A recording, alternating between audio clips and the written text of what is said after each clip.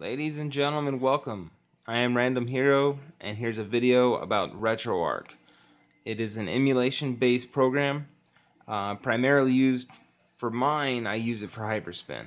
I am using it on the NVIDIA Shield. If we go in here, I'm basically just going to show you a couple little things that I use to set it up. I was mainly asked by someone, and I figured, why not? It's not going to be that much into it because RetroArch, there isn't much to it as far as how I use it. So what you're going to do, the first thing when you go in here, you want to go to Online Updater. And basically on the core updater is where you're going to update all the cores for all the different systems. So what I did is I basically just went through and updated all of them. Made sure they're all up to date. At this point, why not?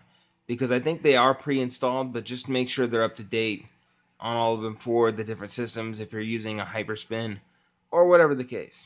The next major thing with this, I mean, you can go through the audio settings and all that stuff as well, which is fine. It's not, I guess, key to what we're trying to do as far as setup. Next, you're going to go down to directory. Directory, what you need to do is kind of tell it where your BIOS files are. And these BIOS files are for stuff like PlayStation emulation or let's say the TurboGrafx CD, stuff like that. So what you want to do is you want to go in and select it. So for me, I have it on a hard drive that's attached to the Shield.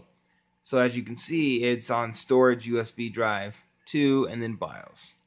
So you got to tell it exactly where it is. If it's not pointed to that folder, that system will not work where you're without the BIOS. And I think that's pretty much it as far as setup.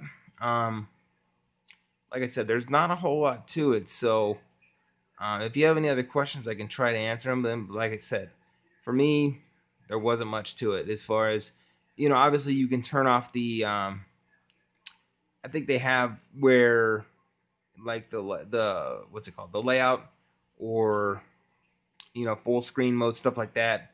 And they have the overlays. That's kind of annoying. So you probably want to turn off overlays, stuff like that. Like I said, there's not much to it.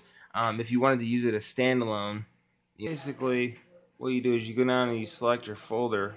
Obviously, the Hyperspin folder is where I'm at. Then go to emulators, and we'll just go to let's just do NES and ROMs, and let's just do that one.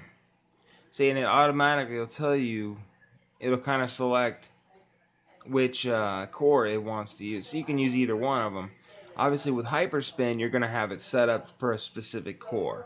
So we're just going to pick Nestopia because that's currently the one I use, and you can see it fires right up.